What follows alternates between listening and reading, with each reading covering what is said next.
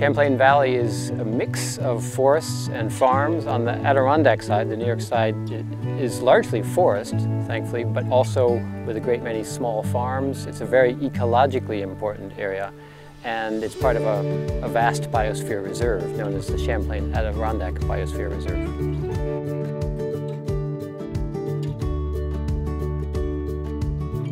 Yeah, the Lake Champlain Valley is just an incredibly dynamic area.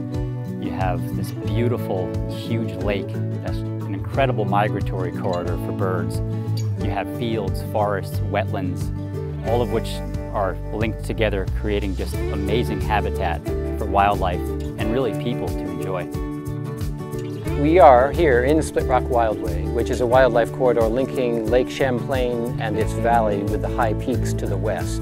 I think one of the great opportunities here in the Champlain Valley and the West Champlain Hills is to help people and wildlife coexist. I think we have a better chance of achieving those goals here than almost anywhere else in the northeastern United States. And I would love to see our area become a showcase for how farming can be made wildlife friendly.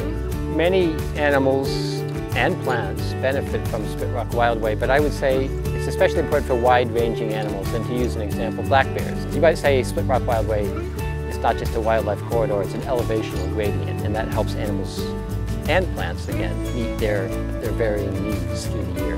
So we need to work on completing those connections from the park outside to the Green Mountains, to the Tug Hill Plateau, to the Catskills.